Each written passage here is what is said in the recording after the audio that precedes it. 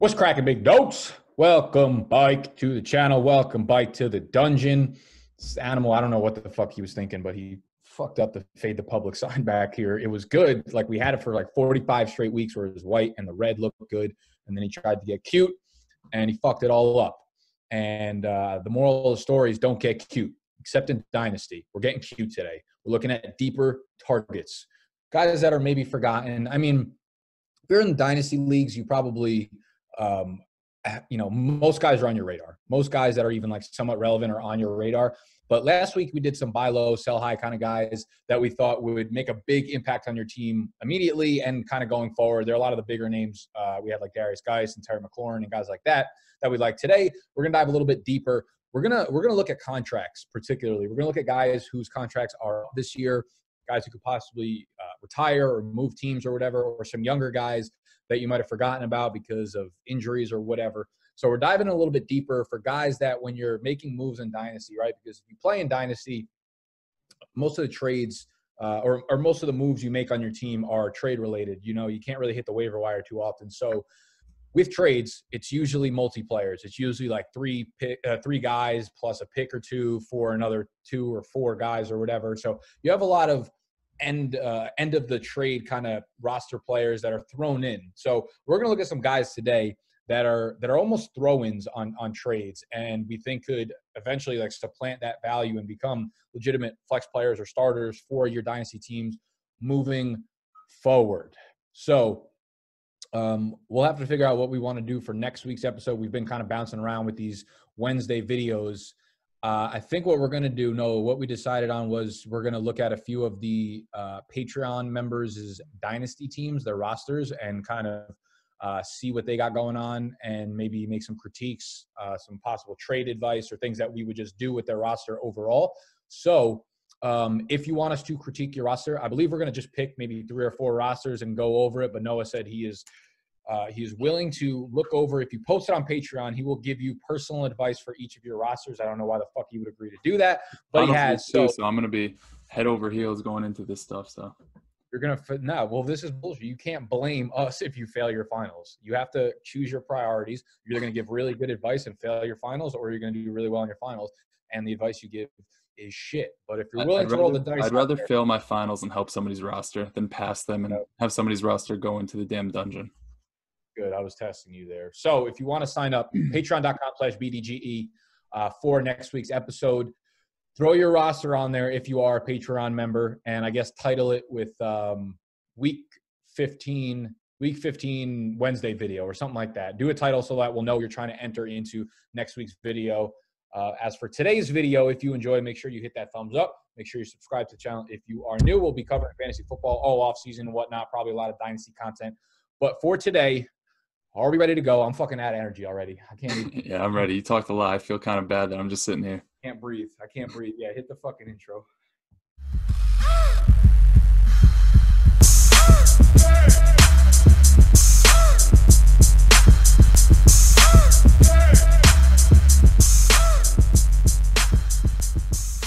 All right, but on a serious note, if we're talking about the LA Chargers, which we weren't, I just said that for no reason. We're talking about Justin Jackson.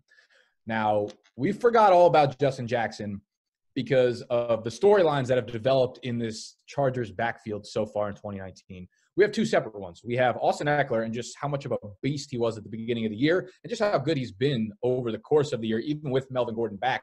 So Justin Jackson is not only taking a backseat to Austin Eckler, but predictably to Melvin Gordon as well, because he had all the drama in the beginning of the year and holding out. Plus the fact that Justin Jackson has been sidelined for most of the year. He's only appeared in 4 games so far with this calf issue, which is obviously serious. It was a strained calf or whatever that's led him to miss the majority of the season. So he has been long forgotten. But the kid is 23 years old. He is signed through the end of next year as well. And if there's one thing that's clear, it's that the Chargers are going to produce fantasy points out of their backfield from their running backs one way or another, whether they're good or whether they're bad, and regardless of which tandem of running backs they have in their backfield. I don't even think they need to be that talented at this point. I just think they're going to produce no matter what. I was looking at numbers the other day, and the Chargers are top 5 in combined running back fantasy points. So if you just combine the fantasy points that a backfield has accumulated between all of their running backs. The Chargers are top 5 right now in 2019, and that is despite being 4-8, despite being 22nd in scoring, despite being 20th in plays per game, and having the 29th slowest or 29th fastest pace in the NFL, and despite having the worst fans in the NFL. That has all come to fruition despite all of that nonsense. The story here is that the running backs just get it done. The question becomes, who will be – don't worry, you'll have your chance to rebuttal after this, Noah. Who will be those running backs that get it done going forward? We know for sure one thing, it ain't going to be Melvin Gordon. He is not coming back to the Chargers next year. They didn't want to get the deal done this year. I don't think it's going to happen in this offseason. He will be elsewhere. Austin Eckler, also going to be a free agent at the end of 2019. He is a restricted free agent, not an unrestricted free agent. So there is a good chance that he will be back with the Chargers, but he might earn himself a fat contract elsewhere. So that's kind of up in the air. Right now, I'd say it's 50-50 that Eckler's back, even if he is back. If that's the case, I would say hallelujah to anyone that has Eckler in Dynasty, because if they keep a tandem of Eckler and Justin Jackson, he becomes a borderline RB1 for you that kind of came out of nowhere. At least he was like a borderline flex play at the beginning of the year. And that's what Jackson was. And Jackson can become, really, really, really good if he becomes the 1-2, the 2-punch and the 1-2 punch of him and Eckler. He was just an afterthought, and he's someone that will probably have an immediate double-digit touch workload, because that's what we've seen. If you look at the splits in games from his short career that Melvin Gordon's been out, he's averaged about 10 or 11 touches a game. And this is, like I said, an offense that throws to their running backs at a very high rate. They use them on the goal line a lot in the passing game. They're really good at getting their running backs in space. My only real concern here is what happens with Anthony Lynn, because I think if he's gone, I know they just replaced their offensive coordinator, but I think he's done a really good job from a fantasy perspective of getting his running backs in really good open field situations and having them produce at a very high level. So, just the lack of success that they've had as a team might mean that they might move on. But I feel like he's kind of been like a Sean Payton-esque kind of guy in terms of producing at the running back position for fantasy, where he doesn't give any one running back a huge workload. He splits it around and he gets all of them involved in space. So I really like Justin Jackson. I'm not in love with the player. He's not like a bigger guy where he's ever going to take on a 20-touch workload, but we don't need that in this backfield because we've seen Austin Eckler produce at a high level with a 10 to 15-touch workload. And I think, we could see something where both of them get, 15 for Eckler and maybe 10 for Justin Jackson next year. Yeah, to your last point about Anthony Lynn being very good at getting running backs involved, if you remember, like back before Anthony Lynn was even there, they had Mike McCoy, who is just a complete failure running the ball, yet Danny Woodhead, and I know Melvin Gordon didn't score that year, but they both put up pretty decent counting numbers. So even if they move on from him, as long as they don't bring in Mike McCoy once again, I could see Justin Jackson playing a very similar role to what Matt Breida is doing this year, like a complement to the 1A, like playing that 1B role, getting 8 to 10 rushes a game, 2 to 4 catches, because if you look back at his college stats at Northwestern, the guy was the definition of a workhorse. He had 250 touches every single year. He had 20-plus receptions every year. He could do it in all facets of the game. And yeah, he's not a bigger back, but I think just the way that they've used him throughout his career to this point shows how they're going to use him, and how efficient he is on those touches is going to bring fantasy value despite, limited workloads. Yes. So Justin Jackson, we're all in. Despite the size, he's had the workload. He can handle the workload. Everyone's just down on him because of him not playing and all the other drama that's going on in the backfield. So he's someone that you can throw in at the end of trades. And sorry, I wasn't really paying attention, only because I was trying to bring up a trade that I actually made in a Dynasty league last week that included Justin Jackson. All right, so I offloaded, and I thought I killed this trade. I offloaded Tyler Lockett, Kerryon Johnson, Devin Singletary, and David Johnson. I'll send you the picture so people can get a clear image in their head of it. Tyler Lockett, David Johnson, Kerryon Johnson, Devin Singletary. So 3 running backs. David Johnson's pretty washed. And Tyler Lockett, I got in return Zeke, DJ Chark, and Justin Jackson. And obviously I'm pumped up to get Zeke and I'm pumped up to get DJ Chark. But I was low-key really excited to get Justin Jackson because I think he's going to be a solid flex play next year for me. Who would you rather have in Dynasty, David Johnson or Justin Jackson? Honest question. Oof. Hard-hitting effects. Or Derrick Henry, one of those 3. I almost – would you say Derrick Henry at the end? Yeah. It's fun. Actually, I'll wait for the next vlog to post. There's something funny about Derrick Henry in it. But, I almost feel like it's getting too cute with Justin Jackson. But Johnson's done. David Johnson's done. I can't imagine. What the fuck are they going to do with him? He's signed for a couple more years, I'm pretty sure, and for a big dead cap hit if they cut him. So I don't know what they can do with him. Contract, yeah. Fuck yeah, I'm gonna go Justin Jackson, bro. If I'm really building a love that. dynasty team right now, I think I'm gonna take Justin Jackson over David Johnson. I might be lying just because we're in the middle of talking about him, but like I want nothing to do with Dave Johnson. So I was really fucking pumped up that I got him off of my team and got like good value in return for him. So Justin Jackson, go throw him in at the bottom of a trade or something. You'll be happy you did. I know, Noah, you want to stick with the Los Angeles Chargers. There's someone else on this roster that you think we should be buying in Dynasty. Yeah, not many times can I like talk positively about the Chargers. Actually, very few times other than what's today's date? The 3rd of December, but I'm going to take advantage of that. We have Tyrod Taylor, and he's strictly like a throw-in to a deal in Superflex leagues, because in those type of leagues in Dynasty, when you need to start 2 quarterbacks to be competitive, it's very hard to have like a 3rd guy or even a 4th guy. I know in our league and probably in yours too, Scott's been like taking all of them, and there might be a guy in your league who just on the startup draft took like 4 or 5 starters just to screw everybody else over. Tyrod Taylor is an under the radar guy that might have a job next year because, one, we've all seen Phil Rivers this year. Phil Rivers is completely washed. He cannot make a throw. His every read he makes on like 3rd and 4th and long in the 4th quarter is just a 70-yard bomb to Mike Williams that has like a 10% chance of completion. What is he doing in the wait? Hold on, real quick. Like you mentioned, Scott and his quarterback. Wait, I want to show you. I want to show you or tell you something right now. I'm in a dynasty league with Scott. It's a 1 quarterback league. Oh, no. I'm going to list the quarterbacks on his roster right now. You ready? Lamar Jackson, Robert Griffin III, Case Keenum, Blake Bortles, Teddy Bridgewater, Jacoby Brissett, Nick Mullins, Josh Rosen, Chase Daniel, Kyle Allen, Kyler Murray, Will Grier, Jarrett Stidham, David Plow, Tyrod Taylor, Drew Lock. So like 20 of his 28 rosters. I have no idea what the fuck he's doing. He's 0-13 in that league. I'm not sure what the rebuild process is. I could almost pretend to make a case for him and make him feel a little bit better about himself if this was a super flex league. But Scott, what the fuck are you doing in that league? But at least he's got Tyrod Taylor there, so we're waiting on that breakout. Sorry, I just had to interject on that. He's in a league of mine, and it's super flex, and he has 8 quarterbacks, and he has like David Blau somehow. So I don't know how he got him, but good on you, Scott. But yeah, Tyrod Taylor, the reason why I like him is he's signed through 2020, which means that there's probably a good chance they don't bring back Phil Rivers, which I would not blame them. He's 37 years old, and he's got like 15 kids to feed, so they're not going to have the money to pay him for him to like come back and start. If they give him like $2 million just for like they feel bad, still, even then, I don't see him playing more than like 2 or 3 games and doing a little farewell tour a la Eli Manning this year. And Tyrod Taylor comes in. And even in the draft, if they get a quarterback, now they're not going to get Joe Burrow because even though they're terrible, their record isn't bad enough to be the 101 or 102.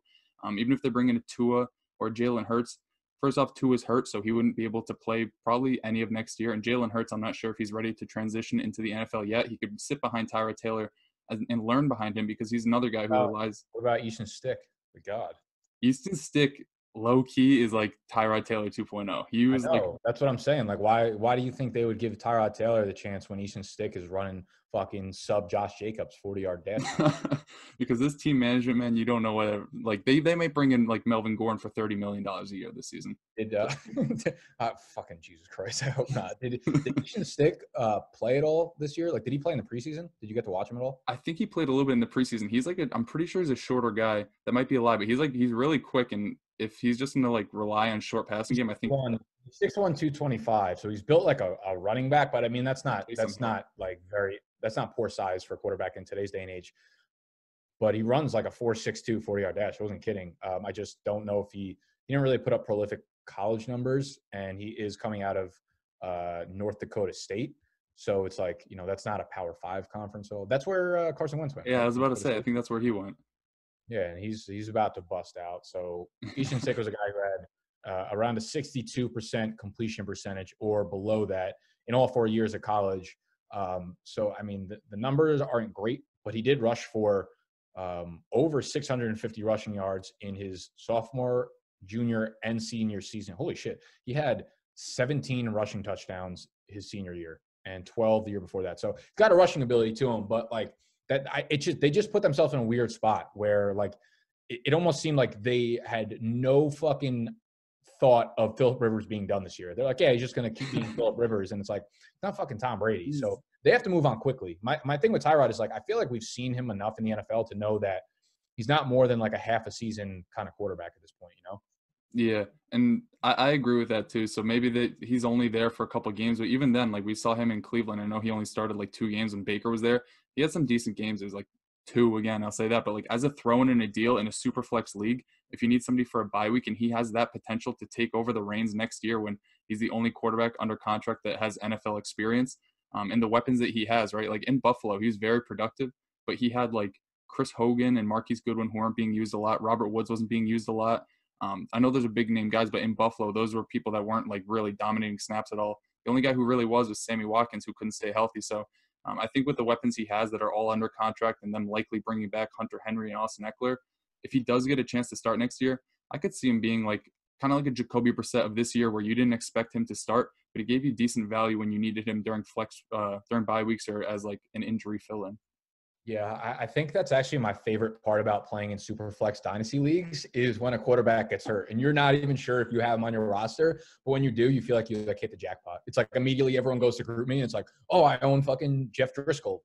Fucking send trades. You know what I mean? Like that's my favorite part of it. So Tyrod Taylor is, it's a guy that like I'd love to have him on my roster for a super flex league in case, something comes up where he becomes a starter, which should happen, at the end of this year, or at least throw Easton Stick in there or something because Phillip Rivers just can't get it done at this point. He's one of those guys that, I definitely he's worth rostering, and you'll be excited about him in Superflex leagues if you can get him. And he's not someone you have to like pay up for. I think at this point, like, what would you trade for Tyrod Taylor straight up? Would you give up a future 4th round pick for Tyrod? I think what the difficult part is that we won't know if Phillip Rivers is coming back until later in the offseason. And if you wait till after the draft, when those draft picks become inflated and like the landing spots of players, I think at that point you could get him for a 4th. But if Phillip Rivers isn't signed at that point, I think Tyrod Taylor's price is also going to increase. So maybe a 4th won't get it done. I just feel like there's so many paths in which Tyrod Taylor is not the quarterback next year. Like I'm going to ask Animal when he gets out of the fucking bathroom over under how many games Tyrod Taylor starts next year. But then ask about Joe Flacco. Oh, he's coming bike. It's fucking Joe Flacco come bike season next year. Put that on your mama. All right, let's get off of Tyrod Taylor. Let's get off of all these fucking irrelevant quarterbacks. Let's talk about a rookie. Like last week we talked about how a strategy of mine is to get these young wide receivers who don't produce in the rookie year because everyone's hyped up about them. They don't produce, so their value goes down a little bit. So you can buy them going into their sophomore year because they've already got that rookie season out of the way. And that's usually a year on their contract in which you don't expect production. It doesn't happen, so their value goes down. I'm thinking about Parris Campbell real quick. Animal. Tyrod Taylor, over, under. How many games does he start for the Chargers next year? I'll put it at 3.5. Under. You don't think he starts a game? No. Animal does it, so that means 16 games. We're getting started. How are his picks doing this year? You're on board with Easton Stick? The Sticknator? All right. Parris fucking Campbell. The reason, Parris Campbell's got elite athleticism in every drill, every sense of the word. And if you bought him in Dynasty last year, like when you have rookie drafts, it's usually right after the NFL draft. Almost everyone's rookie draft for Dynasty leagues was prior to the Andrew Luck news. So you thought you were going to have an elite athlete at the wide receiver position, in tandem with Andrew Luck for the next 4 or 5 years. That obviously didn't happen. But Parris Campbell still is a guy who far outproduced Terry McLaurin during their final years at Ohio State and still has 4.3 speed. And he's not that small. Like you think of him as like a nifty slot receiver, but he's 6 foot, 205 pounds. And that's the way that we're seeing a lot of really big name wide receivers. He's like slightly smaller than DJ Moore. And I think their skill sets are like very comparable. Exactly. And the bigger thing here is who's going to be a free agent for the Colts next year. T.Y. Hilton is the only guy, literally the only weapon that they have returning next year. Maybe they'll re-sign 1 or 2 of these guys. But here is the list of wide receiver free agents that are on the Colts right now. Devin Funchess, Chester Rogers, Zach Pascal, Maurice Fontaine. So, like, their top 4 guys after T.Y. Hilton, all free agents after this year, they're tight ends, the guys who catch the balls over the middle, where Parris Campbell will be running a lot of routes. Eric Ebron, Jack Doyle, Mo Alley-Cox. All 3 of them are free agents after this year as well. So, like, there is nothing there besides Parris Campbell and T.Y. Hilton. So I don't see any way where Parris Campbell is not at worst the starter in 3 wide receiver sets. And like we've seen, I know Brissett like has not been great lately, but dude, he is arguably the worst weapon group in the NFL right now, what he's had over the last like 3 or 4 games. He came back from his injury and has had like 3 or 4 games where he's extremely underperformed for fantasy wise. But if you put any quarterback in that situation, you can't expect anything. He's been without T.Y. Hilton. He's been without 1 or 2 of his tight ends for most of the time. He's been without Parris Campbell. He's been without Devin Funchess. Like, he's had Zach Pascal running as his like alpha wide receiver 1 for the last month or so. Anytime you have a quarterback in that position, like, the point I'm getting at is Jacoby Brissett is not that bad when you have weapons on the field for him. And all I'm saying, what if Andrew Luck is bike? What if he's fucking bike? I held on to him in my Dynasty League, man. I think he's coming back. I think he's just a little bit burnt out. I think he's like me. He's burnt out towards the end of the season. He's like, I need to take a little break. We need to get away from it all. We're going to come back, recharge, and Andrew Luck is going to come back with a fucking vengeance next year, paired up with Parris Campbell as the wide receiver too. Like, let's make magic here. Yeah, I think Andrew Luck was a little wary of the injury bug that was going around, just looking at the weapons that like Indianapolis has lost this year, as you brought up. But yeah, Parris Campbell's a guy who has that speed, and he's got decent enough size that if you haven't seen him play, you'd think that he's a redundant skill set to T.Y. Hilton, but he really isn't. In college, he played most of his snaps out of the slot, and I have a stat from PFF, and this is the type of stuff you'll get in the draft guide. I pulled this straight out of there before we started recording. 75.5% of Campbell's yards came after the catch in 2018. The year prior, 89% of his yards came after the catch. So he's a guy, when you get the ball in his hands, he's basically a running back. He can take a few hits. He can juke a few guys out.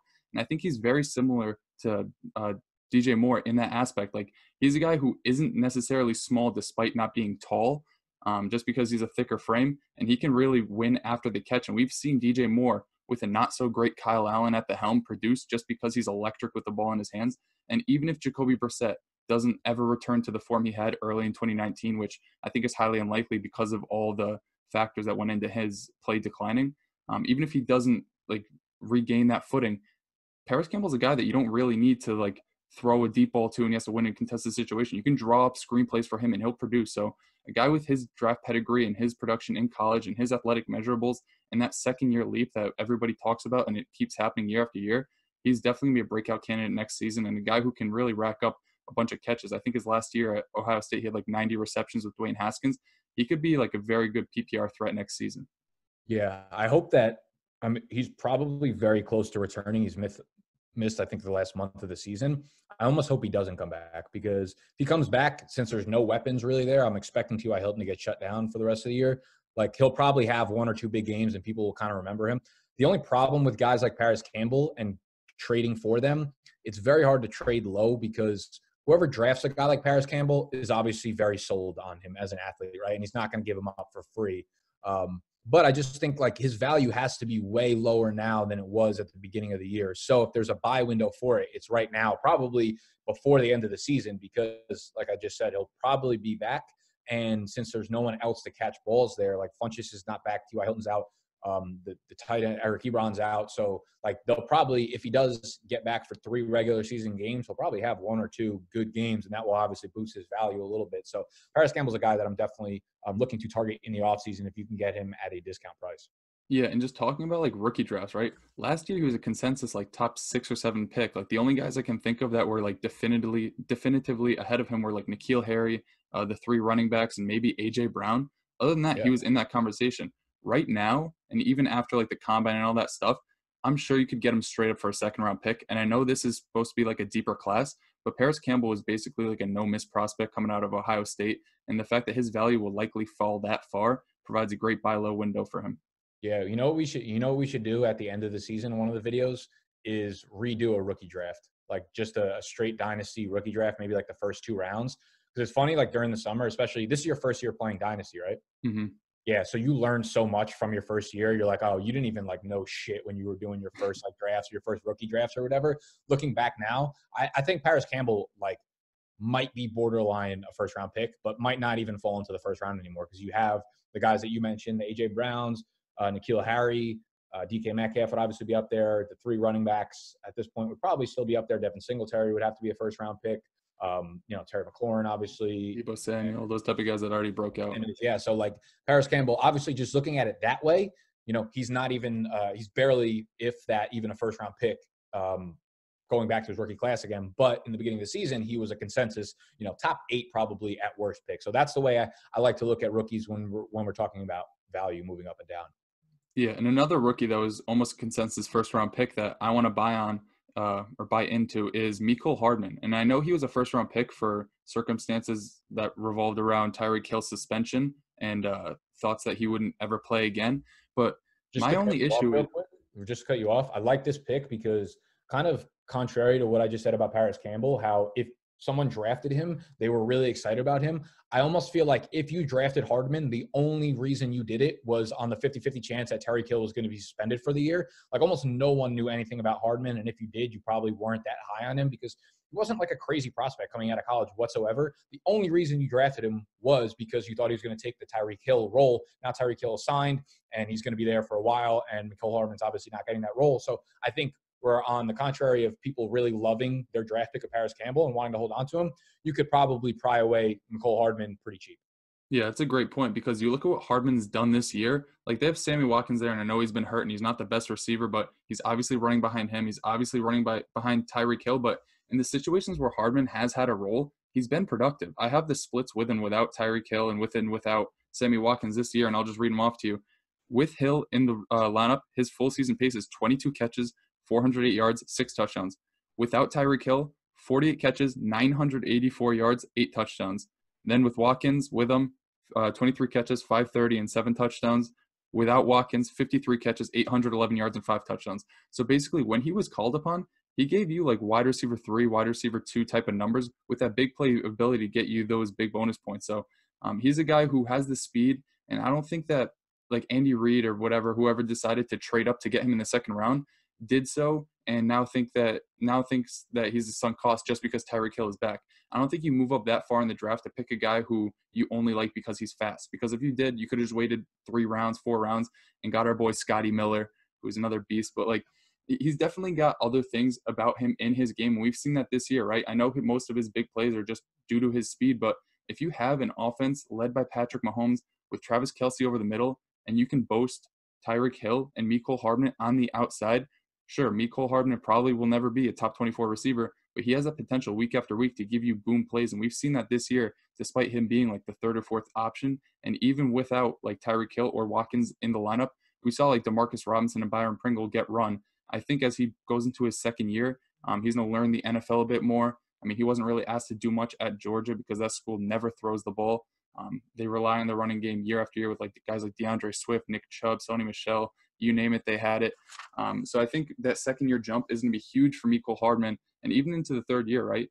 Or talking in the second year, Demarcus Robinson's a free agent, but in the 3rd year, Sammy Watkins will be a free agent, and the price that he's trying to command or the price that he got already, there's no chance that they're going to bring him back. I could see him being the wide receiver 2 of the Chiefs going forward and tethered to a young quarterback and a great offense with a great offensive mind like Andy Reid, who will probably scheme up plays for him this year. Because if you think about it, right, they drafted him thinking that Tyreek Hill probably wasn't going to come back. They gave all his plays that were schemed up for him away to Tyreek Hill. Not that they were scheming up plays specifically for him, but that role. Now that they know that they have 2 guys that can fill that role, it's going to be interesting to see what they do going forward. And a guy with his draft pedigree and athleticism, I think he could produce going into a second year. Yeah, I mean, a lot to touch on there. I think most importantly, as you said, Demarcus Robinson is going to be a free agent after this year. I'd be very surprised if they brought him back, given the draft capital that they just put in Mecole Hardman. And when you look at the makeup of this offense, you might be like hesitant to say like, oh, they can't really use Mecole and Tyreek Hill as their like wide receiver 1 and 2 on the outside. Like you need one pure possession receiver, but you don't. Not with Patrick Mahomes. Like this type of offense is just like running guns, sling it. And they have, just because Travis Kelce has a TE next to his name does not mean he's a legit possession wide receiver 1, because he is. Just because he doesn't run his routes on the outside doesn't mean that he can't fill that role. Plus Tyreek Hill is pretty much every bit the possession wide receiver too. So it's not like you worrying about Tyreek Hill and Mecole Hardman being the main outside wide receivers should be a thing. So I don't think that's the case. But touching on Sammy Watkins, I mean, that was a fucking egregious contract that they gave him, the 3 years, $48 million. And I'm looking on, by the way, if any of you guys want to go check out contracts at any time, the best resource to do that is on spotrac.com. It's SPOTRAC.com. And you could look at all teams, all positions, who's going to be free agents up next year. This is all free. So go check that out. And look at Sammy Watkins. I mean, they already took a lot of the hit for his contract, but they're going to take a $21 million cap hit if they keep him next year. They're going to lose $7 in dead cap if they release him. So maybe they trade him. Maybe they do release him and save $14 million. That seems like it should be the thing to do, considering he's done fucking absolutely nothing. And Mecole Hardman looks like a more explosive, better version of Sammy Watkins at this point. And if that's the case, I mean, it's fucking all systems go for Mecole Hardman. Like I said, I mean, dynasty owners like players and they dislike players, but most of them aren't going into depth like this research, at least not at this point in the season, and especially not for like January, February, March, probably not until about the actual NFL draft. And then you're starting to do more research and being like, oh, well, which contracts are up, which are not. Mecole Hardman seems like a very, very good buy low candidate right now, just based on the makeup of their the teams and whatnot. Yeah, I was looking at guys that are free agents the same year that Sammy Watkins is, and like he's getting paid more than Keenan Allen. It's just like I don't understand why they paid him that much or why they thought he was Sammy Watkins of like Clemson times, but it was yeah, just he's like terrible. that. I think it was a bunch of wide receivers got. That was the same year that I think Paul Richardson got his big contract. So it was like one thing kind of led to another, and they were going off of, I want to say Brandon Cooks' contract maybe, and then like the rest of them kind of just spiraled into that. And it's just one of those like very like group think type things where it's like one quarterback gets that contract, and then just because some guy who's a shittier version of a quarterback is still considered the franchise for another team, he still gets a fucking contract like that. I think it was like during that time period when those things just started to kind of trickle down. But after we get done with our main guys, we'll jump into Spotrac and start looking at other free agents that are going to be done next year and just give very quick thoughts on that. But a couple other like quick hitters that I want to get off are a couple of young tight ends. This dude Kahale Warring of the Houston Texans, I really like this kid, and he's been sitting on my taxi squad for one of my dynasty leagues because he missed his entire rookie season with like a shoulder/concussion. He played none of the regular season. He got put on the IR, the injured reserve, as soon as the season started. I want to say it was like September 3rd of this year. So he missed his entire rookie year, which is huge, obviously, in his developmental curve. But when you look at the raw profile of him, he is ridiculously athletic. Sub 4.7 40 and basically 80th percentile or above in all athletic measurables. He's got the size too. He's not like a 6'3" guy who runs a sub 4.7 40. He is 6'5", 252 pounds, still just 22 years old. Produced in college, dominator rating in the 61st percentile, broke out at the age of 20, so 71st percentile. But he's also tethered to Deshaun Watson. And, you know, you're thinking Deshaun Watson, and I didn't think he would really rely on tight ends at all this year because that's not what he had done through his career up to this point. It was more like he's funneled DeAndre Hopkins, funneled to Will Fuller, funneled to whoever's a wide receiver 2 at this point. But when you look at what Darren Fells and Jordan Akins have done combined together, and obviously you can't just take their raw numbers and be like, that's what's going to be the tight end going forward because most teams use a combination.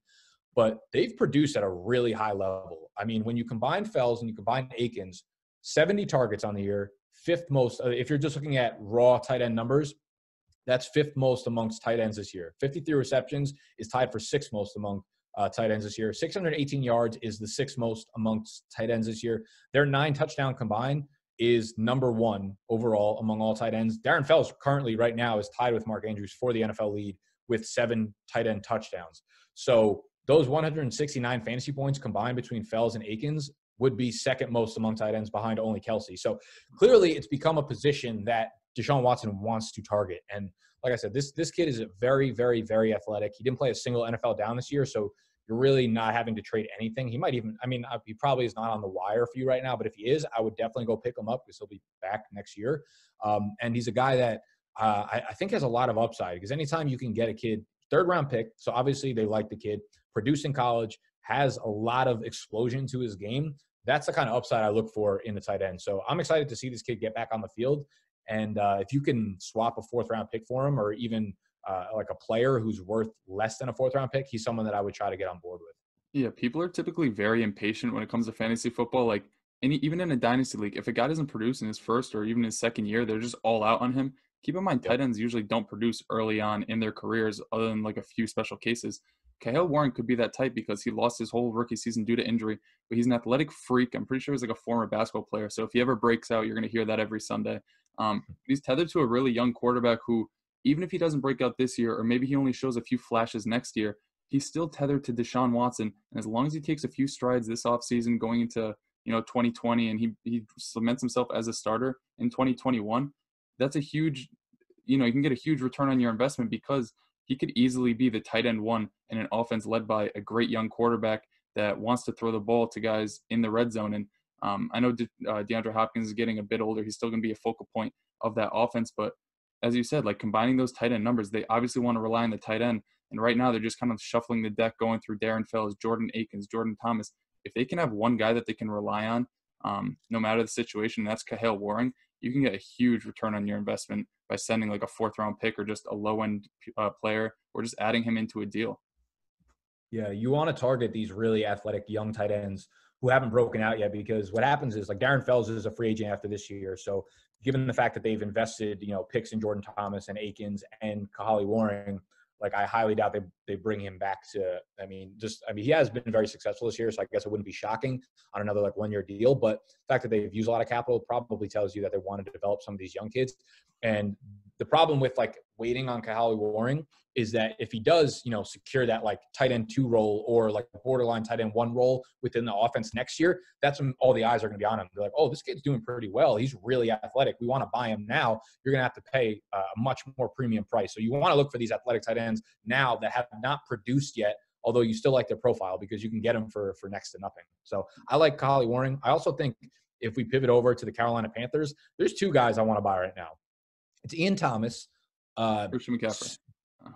Yes, I think he's a beautiful buy low candidate. I think that Ian Thomas is – I'm not that excited about him. He's got a great athletic profile, but he's probably been given enough chances to the point where, like, he probably should have done a little better than he has so far with the opportunities. But I'm also going to throw Cam Newton on this list. He's getting so much, like, hate. Like, no one thinks he's going to be back next year.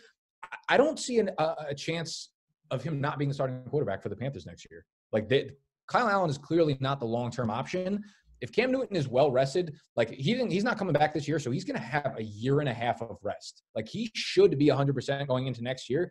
Nobody wants Cam right now. And I have him in one of my Dynasty leagues. I'm happily holding on to him. I would bet money that week 1 comes next year and Cam is the starting quarterback for the Carolina Panthers. And if he's well rested, like, I'm not worried about his health by that point, because I think he'll be ready to roll, and he's going to be Cam Newton. He's going to give you that rushing upside. So in a Superflex league, if you're able to swap, like, I don't know if I want to throw a 2nd rounder out there, but I think if I'm going to be bold, I would probably throw a 2nd rounder out there for Cam, because I really believe that he is still the quarterback for the Carolina Panthers. Like, you can get cute all you want and be like, yeah, they're going to probably cut Cam. Why the fuck would you cut Cam? Like, what are you going to do without Cam Newton on your roster? Like, what better option do you have? You know what I mean? Yeah, last year with like a bum shoulder during the second half, he was still like almost in the MVP conversation, which is kind of crazy to say because Mahomes went for 50 touchdowns, but he was having basically like he was basically replicating his 2015 season last year. And now that they have a DJ Moore there, Curtis Samuel who's kind of broken out, and Christian McCaffrey just being this monster, investing a 2nd-round pick in a guy who could be surrounded by those weapons in a super flex format, that could be huge. Because if we knew Cam Newton was healthy and going to be the starter next season, it would probably take more than a 1st-round pick to prime away, because he's a pretty young guy who has legs that gives you that floor. We've obviously seen the upside out of him. And yeah, just in the context of that offense, I don't see how he wouldn't be valuable if he comes back next year. My only concern is they just fired Ron Rivera, so maybe they're just trying to turn this entire team over and they don't bring him back. But even then, I'm not sure that the next – what are they going to do? If they're going into next year without Cam, they're either going to have a rookie quarterback. I mean, they're going to get a middle round their next pick. coach is going to be set up for failure if they don't bring back Cam. That's what I mean. Like, if they're going in with Kyle Allen next year, they're going in for basically a fucking tank year, unless you really believe that Kyle Allen is future, because you have these young weapons. Like, you have DJ Moore, you have Curtis Samuel, you have Christian McCaffrey. Their offense is set up to win, to produce. So if you cut Cam Newton, the only argument the Ron Rivera thing makes sense, but I don't think, like, Ron Rivera is a defensive-minded coach. I don't think that that's a huge hit to Cam Newton. The only thing that would make sense is the contract. Like, his cap hit next year would be about $21 million, and the dead cap would be $2 million if they cut him. So it's a big discrepancy between the numbers. But it just like, I just think it's too cute. Like, people saying, they're just going to cut him for the money, but what are they going to put at the quarterback position if they don't have Cam? Like, some shitty rookie or Kyle Allen? Like, it just doesn't make sense. Yeah, and if they cut him, like, what team isn't going to go after him if he's healthy? Yeah, like, exactly. The Chargers would 100% go. I'm not sure if they can afford him, but if they could, they would definitely go after him, because Phillip Rivers isn't the answer. And there's a bunch of teams that are in the same predicament as the Chargers. Yeah, I mean, Cam's obviously like a vet, but he's not out of the age range. 31. It's like he's Russell Wilson's the same age, and 30 right now. Yeah, and Russell Wilson's going to have another 7 years of his prime. So it's like, I don't know. I get that the foot injury is definitely scary, but now the shoulder is going to be completely healed because he's had so much time. As long as the foot heals properly, like, we'll be good to go. And I just think the hate on Cam Newton has gotten to the point where it's like people are not even being logical with the things they're saying about him. yeah. And just going back to Ian Thomas, as you brought up, like he hasn't been super productive, but he's still a young tight end in an offense that right now their starter is Greg Olsen, who recently just got hurt this past season. And there was talks of him retiring last year. And I think he's only signed for one more season. So yeah, I don't see him being much of a factor next year because even right now, he just looks like he's hurt out there playing. Ian Thomas last year in those last couple of weeks, I'm pretty sure he scored 12 or more fantasy points in 3 of the last 4 games of the season when Greg Olsen was out. I know the first time Greg Olsen got hurt last year, he wasn't super productive, but he was a rookie tight end. What could you really expect? The second stint without him, he was very productive. And I know it was a small sample, but in the games where Greg Olsen sat over that second stint, he's on pace for, 80 catches, 800 yards, and 8 touchdowns. So a beautiful, like, aesthetically pleasing stat line. But even then, right, like the fact that you can trade him for like nothing, just a throw in a deal, and he has that like high tight end 2 upside. And I know that's not super appealing, but like you can't really find young tight ends who have decent enough upside in Dynasty that you can just trade for on the low at this point.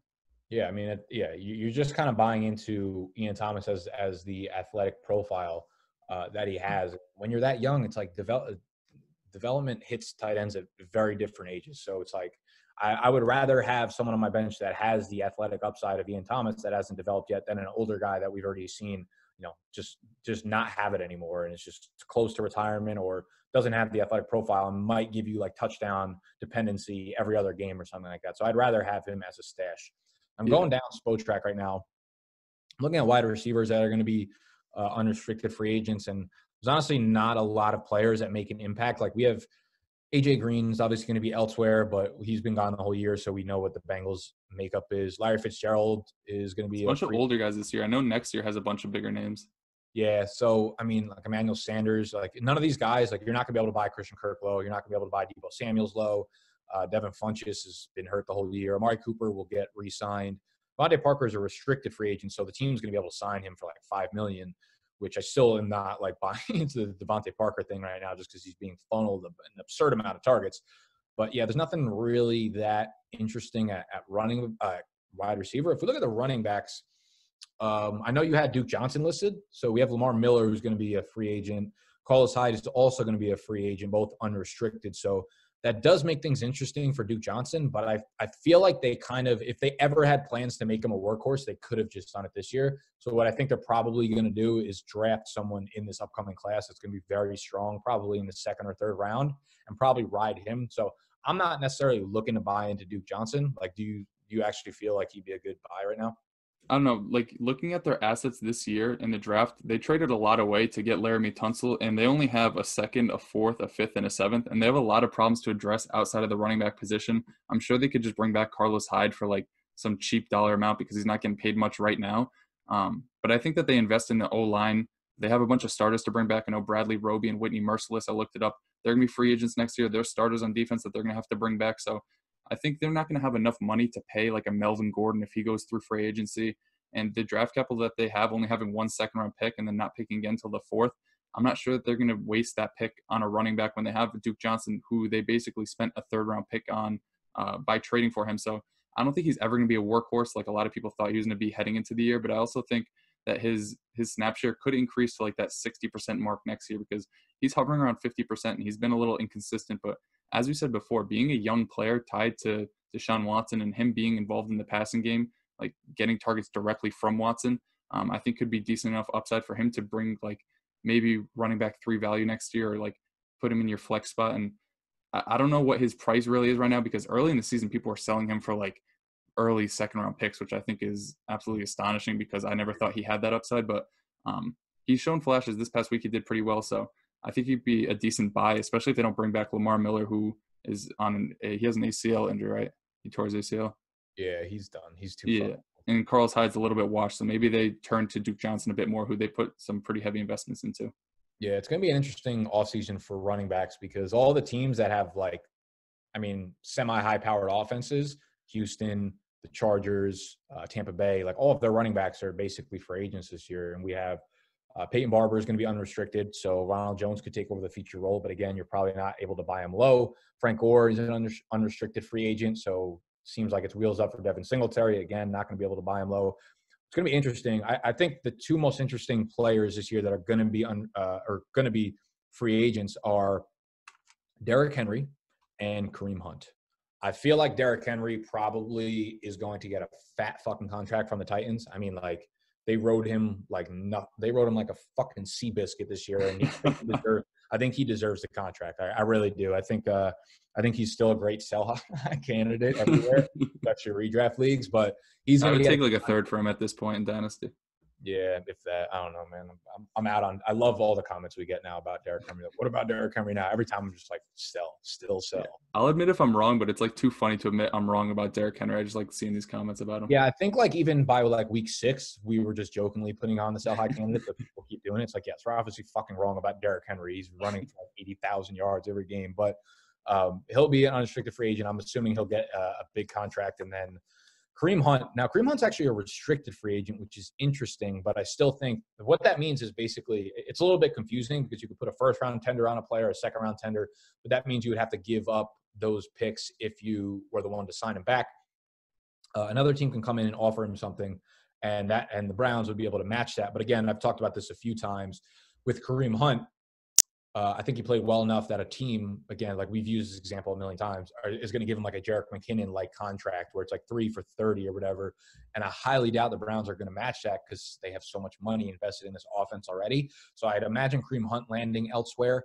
I could even see him going to like fucking Miami or something because they're going to be in complete rebuild. And Kareem Hunt is what? This is his second fucking year in the league, right? Or is it it's his third year? I think he's only 25 or he's about to turn 25. We talked about him last week, but yeah, I think he's a great buy candidate because if somebody is willing to pay him top tier price where the Browns don't match it, it means that they're paying him to be a workhorse where I think he could be like a top 10 running back in that role.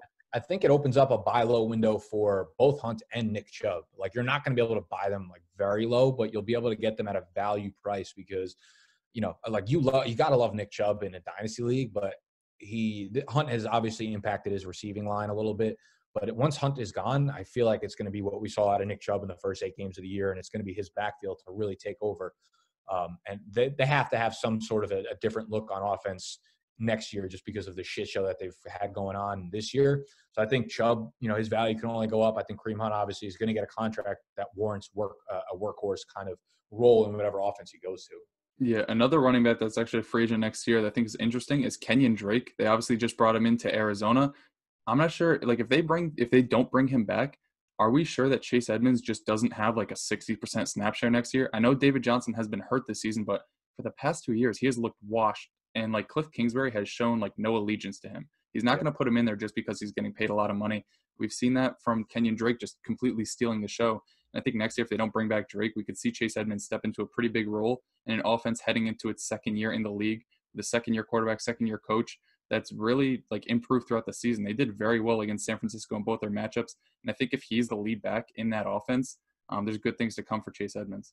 Yeah, my only concern with that, similar to what I had with Parris Campbell, is like if you have Chase Edmonds on your dynasty league, you're not going to sell him low because you know that he's like, you know, he's better than David Johnson at this point, and you know that there's a chance that he takes over the workhorse role in that backfield. So if I own him, I'm definitely not like trying to sell him low. But if you can throw him into a trade package, like he's someone that I think you should trade for value. And I'm looking at tight ends. There's a couple of interesting names on here. Hunter Henry's an unrestricted free agent, and so is Austin Hooper.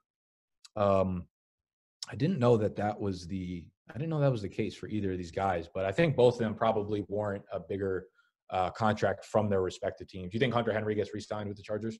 Yeah, I think he's going to get re-signed. He's a big part of the offense. He's a great blocker. The team loves him. He's been injured a few times, but every time he's out there, he's heavily involved. I don't see how they don't pay him this season.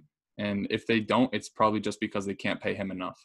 Yeah, I think that's probably the same case with Austin Hooper having his breakout year. So no one else is really that interesting on the tight end list. But again, y'all, if you want to go check out the contracts for yourself, spotrac.com, SPOTRAC.com. That will be linked in the description and in the comment section. And if you want to follow along for a lot of exclusive content like this that will be covering Dynasty throughout the offseason, you can do so by signing up on Patreon, patreon.com/BDGE, where you will get our Dynasty rankings updated frequently, plus a lot of behind-the-scenes content that we don't offer to just anyone except for our most loyal supporters on Patreon. I believe that's all we got for today's show, correct? Yeah. Just remember to submit your lineups, and we'll talk about them next week, tell you how good you are, tell you how much you need to change. Yeah, I forgot about that. So if you are a Patreon member, make sure that you post the pictures of your teams and all that kind of stuff. And make sure you hit the thumbs up button if you enjoyed today's video. Make sure you subscribe to the channel if you are new. It's another good one. I think we're hitting our stride with Dynasty content right now. So we'll figure out some more stuff going forward into the offseason again. Make sure you're following both of us on Twitter. I am tired. My fucking throat hurts, but we're about to film Fade the Public, so make sure you tune in on Friday for this week's Fade the Public episode. We are out. I'm dead.